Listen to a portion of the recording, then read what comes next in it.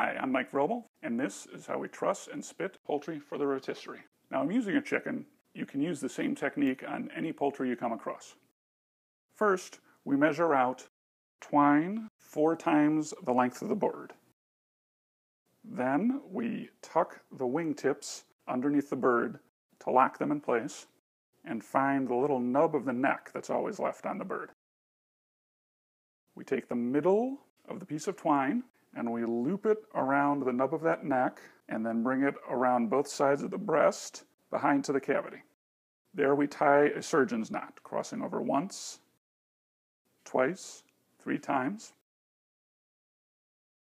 pulling tight and plumping up the breast. Tie the knot off, then take the strings and loop them around underneath the drumsticks. Start another surgeon's knot. 1, 2, 3. When it brings the knobs of the drumsticks together, push them so they cross and keep tightening the knot until it is right up against the first knot that we tied. And tie it off, and the chicken is trussed.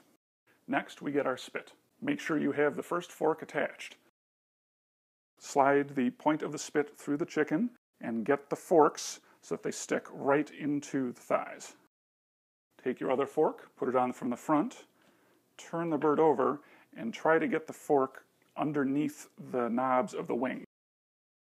And there you have it. 1 chicken, trussed and spitted for the rotisserie.